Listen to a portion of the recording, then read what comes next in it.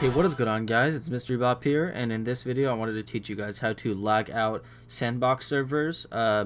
Just before I get into it, I hope you use this to your discretion. If you're going to get permabanned or something for doing this, then obviously don't do it, but it's just a lot of fun and you can lag out some servers.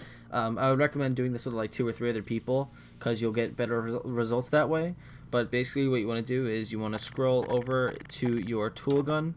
Then you're going to want to hold Q to open up the menu, and then you're going to want to basically spawn in any character. I like the Team Fortress 2 characters.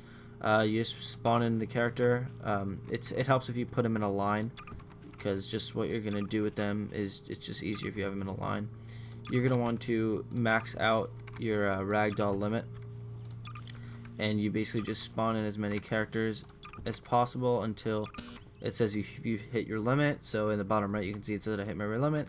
Then you're going to want to go to your axis gun, which you're already in. Your tool gun. Then you're going to want to go to tools. Then make sure axis is enabled. I already have it on as it's saying it on the screen of the gun.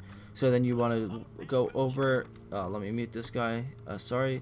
Then you want to go over to your ragdolls, and you want to just basically shoot the chest of one, connect it to the other, and then repeat this process for all the ragdolls, and basically just connect them all. And you just basically want to make one giant glob of ragdolls. And then once you've done this, you want to locate your physics gun. You want to press V to fly.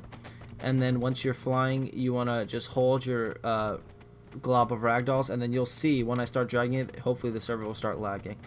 So I'm dragging it, and then immediately the server starts lagging. This will probably piss a bunch of people off, but it's so much fun to do. You just gotta connect all the ragdolls, and you can just lag out servers like this. You can see, they're having trouble moving. The server's obviously lagging because you can just see it. The movements aren't very concise and coherent. So that's basically how you do that. And once you're done, you can just unclick your physics gun to stop holding them. And then you want to go back to your tool gun, and then you hold Q, and then you want to go to utilities, and then where it says cleanup, user cleanup, you want to just hit clean up everything. And then that'll clear out all your stuff, and it should restore the server as long as no one else is doing it. So that's basically how you do it. Again, use your discretion. If you're going to get banned or something, then obviously don't do it.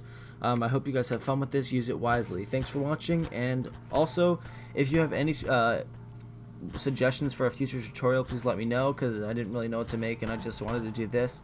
So if you enjoy this, please go ahead and leave a like, comment below with any questions, and as always, don't forget to subscribe. Thanks for watching, and peace.